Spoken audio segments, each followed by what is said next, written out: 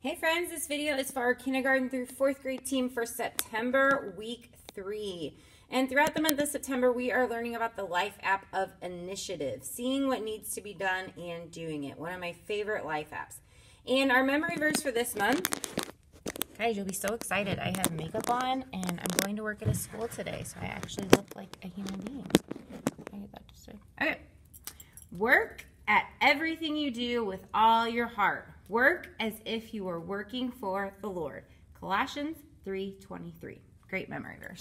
Okay, so last week we started talking about Nehemiah rebuilding the wall. We're actually skipping week 2 and we're going on to week 3. Nehemiah and Sanballat. And our bottom line is stay focused on what needs to be done. So last week we learned that Nehemiah's people, when they were taken by the Babylonians, had moved to Persia where the Babylonians were, and they had been there in exile for many, many years, and people had started moving back to Jerusalem. And when they got to Jerusalem, they sent word to Nehemiah, who was pretty important in Persia. He was the king's cupbearer, that the walls around Jerusalem were broken, and basically a city without walls then was unprotected. And Nehemiah knew what needed to be done, and he went and he started organizing the efforts to rebuild the wall. Well, in week 3, we see how Nehemiah deals with some distractions. Not everyone liked what Nehemiah was doing. He had enemies who tried to get the people distracted from finishing the wall. But he sees through their plan and focused on the job that God gave him to finish. So our bottom line, stay focused on what needs to be done. From cleaning their rooms to finishing their homework, kids have all sorts of things that needs to be done. But it often doesn't take long for cleaning a room to become playing with the toys you're supposed to be picking up. So true in my home. We hope kids will see that focusing on the task at hand is important.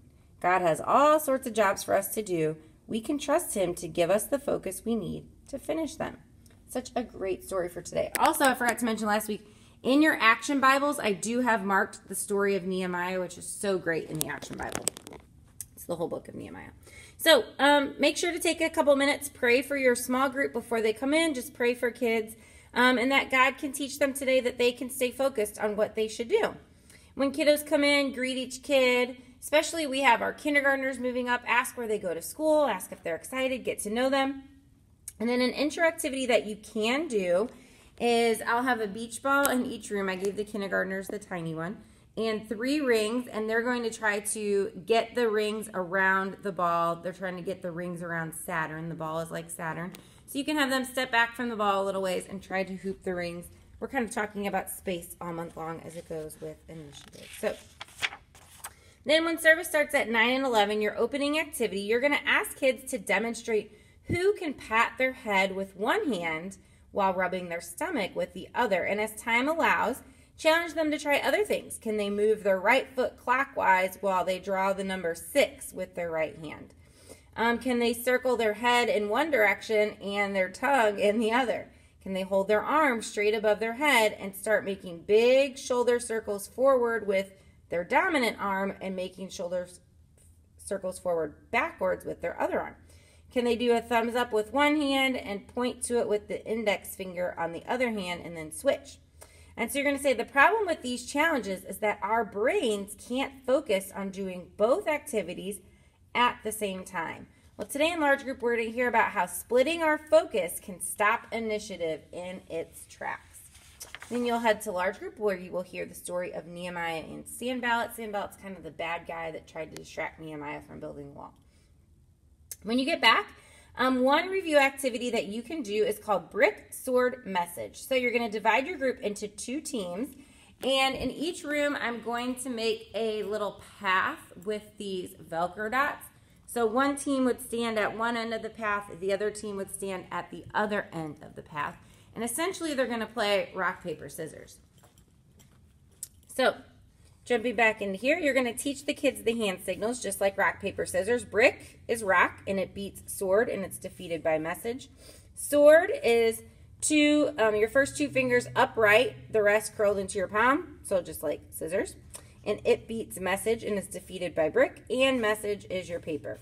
So you're going to have one kid from each team, from each side of the path, hop on one foot, one space at a time until they meet. Once the kids meet, you're going to have them play rock, paper, scissors. You're going to instruct the winner of the game to keep hopping toward the other side, and the other kid will run back to their team. The team who did not win will send another kid out as fast as possible to meet the oncoming winner. When the kid who won the first round has either reached the other side or has been beaten in another game, direct that team member to send another kid out. So they'll just kind of keep going back and forth. The winner is the team that gets the most kids to reach the end of the path. So you're going to say, our Bible story last week told us about a big problem that was important enough to stop Nehemiah from the wall. We didn't learn about that because we skipped last week. Today we heard about a problem that was not worth Nehemiah losing focus over. Nehemiah had great initiative in solving problems and helping people, but he had no time for foolish rumors and fears. He could have been up and down those ladders every time someone handed him a new message from his enemies, but he did not. He recognized that all of the talk was a distraction from the real work of strengthening the people and their city. So have you guys ever gotten distracted by what someone else said or did? You want to be kind to your siblings, but they make a rude comment and you forget. You're working on patience, but a kid cuts in front of you and you forget. You don't have to tell me exactly what, but have you ever been distracted by what someone else said or did? See if kids have some responses. And say it's important to remember that those life apps that we work on are worth sticking to. So when someone does or says something that makes work tough, remember, stay focused on what needs to be done. And some optional discussions for our older kids. What are some ways you might get distracted when they're doing the following things? What are some signals you could watch for that will help you know when you're distracted? And if you know that you'll be easily distracted, what can you do to remind yourself to stay focused? Then the next activity is called Space Dust. So you're going to split your group again into 2 teams. And on each side, you'll have a bucket that has some little filler paper and a cup. And on the other side, you'll have buckets that are empty. And so essentially, kids are going to do a relay race. They're going to fill their cup with some paper shreds. They're going to try to balance it on their head, older kids without holding on, little kids while holding on. And they're going to walk it down to the other bucket and pour their contents in. So at the end, the team, play until all players have had a turn. And the team with the most confetti in their buckets wins. So little kids can hold the cup on their head. Big kids, if the cup fell off, but nothing fell out, it can be picked up and put it back on their head, keep walking. So this game sure took a lot of focus. I'm glad there weren't a lot of distractions. What would have been the most distracting thing that could happen to you while you played this game? Like a fire alarm going off, a stampede of elephants, somebody singing. We don't need anything like that to happen in our daily lives to get us distracted from doing what needs to be done. When you have a chore or a school assignment, what distracts you the most?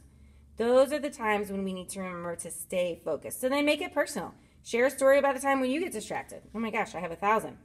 So see, everyone gets distracted at times, but that's one of the amazing things about God. He's with us all the time, and he is ready and willing to help us stay focused on what needs to be done. So then for the memory verse activity, I have not made these yet, but I wanted to get the video made. I'm going to make cups with the memory verse, a word from the memory verse on each cup, and the kids are going to stack the cups in order. This says we're going to have the kids write the memory verse on the cup. I'm just going to already have that done for you. And they're going to stack the first cup on the right side, the second cup upside down. And so they're going to kind of make like a little pyramid with the cups, okay? And you're going to compliment them on how they're focusing on doing that and practicing their memory verse. And then finally, you're going to close down in prayer. Review the hand signals from the brick, sword, message, the rock, paper, scissors thing. And then you're going to tell the group that the things Nehemiah tried to focus on were the wall and keeping his people safe, not the messages from the enemies, because they were a distraction. Invite kids to come up with signals, hand signals that symbolize what their focus could be split by, and then have them pray silently to ask God to show them which of these things needs to be done this week and which of these things needs their focus and initiative. And then close down in prayer. So that's it for this week, talking a lot about distractions, which I know is definitely crucial to our kids and us. We all have distractions in life, but it's important to stay focused and on what needs to be done. So that is it for this week, guys. Thank you for serving. You all are amazing. I love you. I'm so grateful for you, and I'll see you on Sunday.